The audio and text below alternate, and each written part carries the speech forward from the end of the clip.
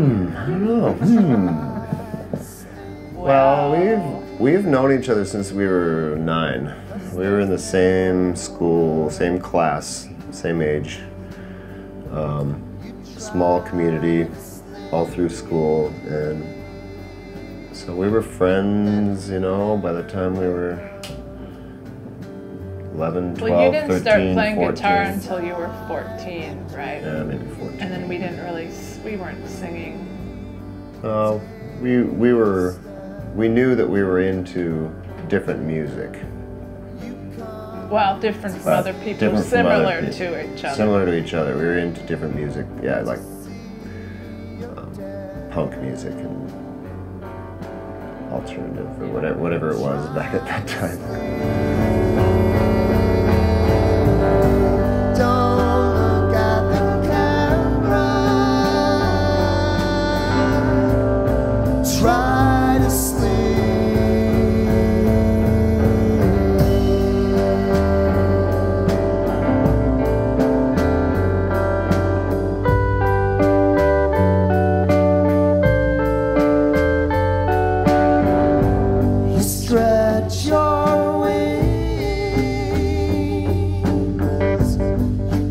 It's a combination, and we've been doing this for a long time, almost 20 years. And so tour isn't quite as exciting as it used to be.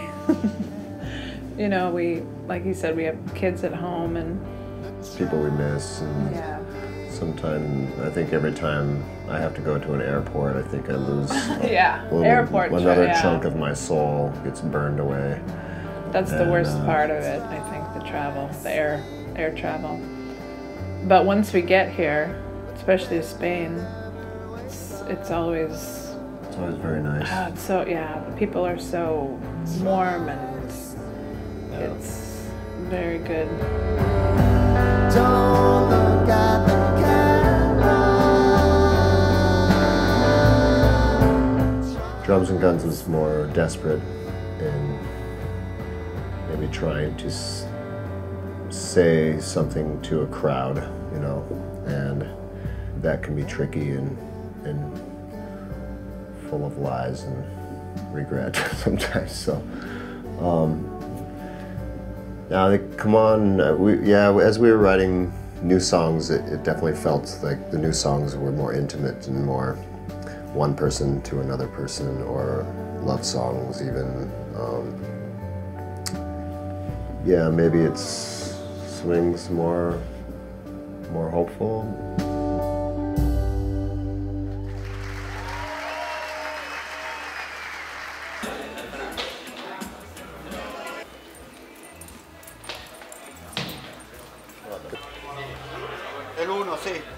I think when you come and you bring it live to a club and to people, it's in the moment, and I think there's an energy and there's the connection just because it's now. That's unique, and that's what's kind of, like he said before, that's kind of what's kept us going all these years, is the connection with the audience. And it feels a little more true.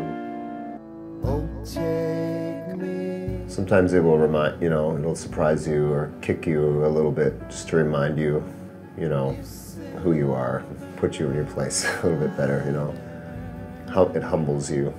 Those moments are very subtle and very soft and sacred, I'm not sure I can think of any example where it can be overwhelming a little bit, but I don't know that it's ever been drastic, and the sky doesn't open up or anything like that, but the still small voice speaks to you from time to time, and just to assure you that you're listening in the right place,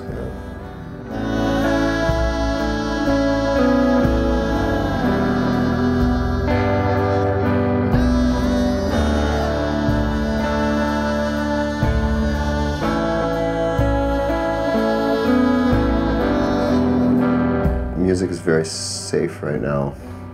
A lot of it is. I'm not saying that we are lazy or that we don't want to do anything or that our generation is too old or something. But maybe we're a little more resigned to the. We're a little more resigned. We're not to the trends and to the what's happening. I don't know, but I guess we just don't get as worked up about it. We're more flooded with yin and yang. When you're young, you see only one side, and sometimes that's what it takes. That's what it takes. Seeing that one side. Whereas the more you live, the more gray it becomes. Less black and white and more gray. Yeah, the young. What will the young people do? I don't know. They need to make something very, very, very loud.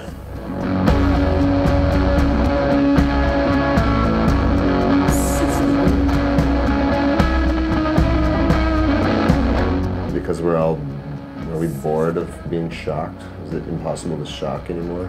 Has everything been done? Maybe. Has everything been done? We filmed the guy cutting off his penis and eating it. We've seen it all. We've seen it all. What's left? Yeah, hope. Yeah. Let's hope we don't see that again. Yeah. Let's hope we don't have to.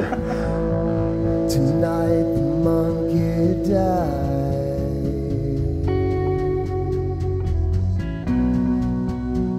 Tonight you will be